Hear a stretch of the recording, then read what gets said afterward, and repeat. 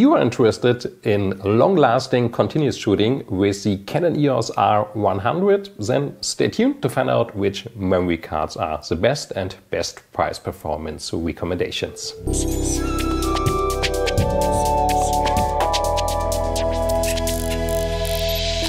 We have some good and some bad news. The good one, you don't need too fast, too expensive memory cards for the EOS R100.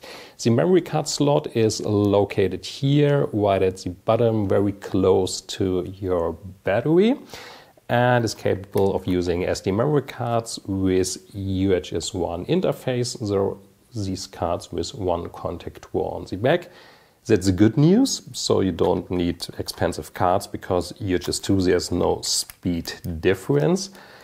The bad news, the image buffer in the Canon EOS R100 is quite small, which isn't too uncommon for entry-level cameras because it's just another price point. So if the camera is set up to RAW image quality, so the best quality you can get with the EOS R100, the image buffer lasts only for, as you can hear, maybe a second and a half. Then you have to wait a bit so the image buffer is cleared and the camera can take some more images, but it's not really useful for, let's say, a longer lasting continuous shooting, let's say shooting birds or whatsoever. What you can do is go into the camera menu and go from RAW to the so-called CRAW or compressed RAW. Those images are compressed, as you can guess, so therefore it's a bit longer lasting but not too much. And the third option, then that's actually my recommendation, if you really wish to do longer lasting continuous shooting, switch to JPEG image quality. Those files are a lot smaller, and as you can already hear, you can take maybe 10-15 seconds without any interruption, so that's a much better result and much better suitable for longer lasting continuous shooting. So if you want to do longer lasting continuous shooting, JPEG is the way to go, or at least CRAW instead of the normal RAW image quality. But now, which memory cards are the best and the best price performance recommendation? All the tests I did before were done with the Kingston Canvas Select Plus, which is a great price performance UHS-I memory card. So I switched the camera back to just RAW image quality for the reason that it won't take too long, so you can hear difference much faster. So as you heard, 1.5 seconds full speed, and then it takes some time to fill up the buffer. It's the same for other UHS-I or better UHS-I SD memory cards like the very popular SanDisk Extreme series. Depending on your region, it could be 150, 170, 180 megabytes per second.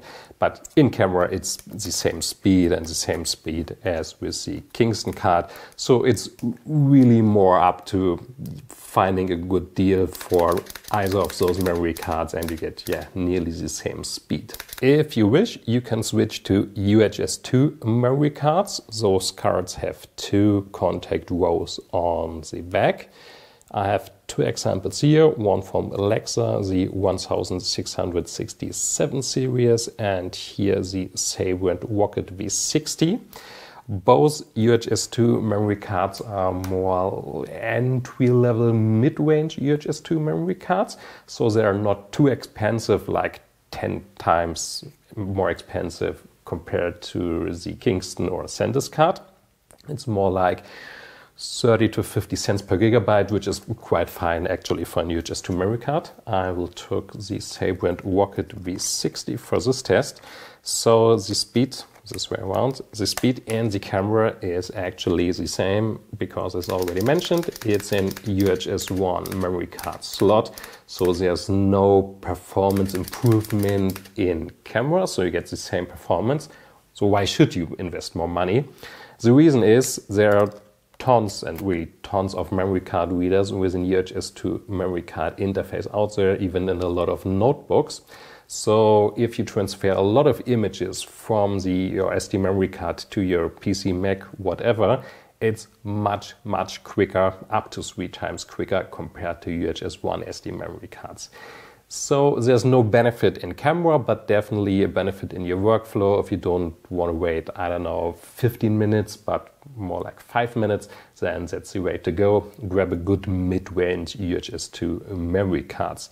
In total, we tested over 40 SD memory cards for the Canon EOS R100. If you want to check out all results and hourly updated price performance recommendations, check out the link in the video description below, or more conveniently in the info card.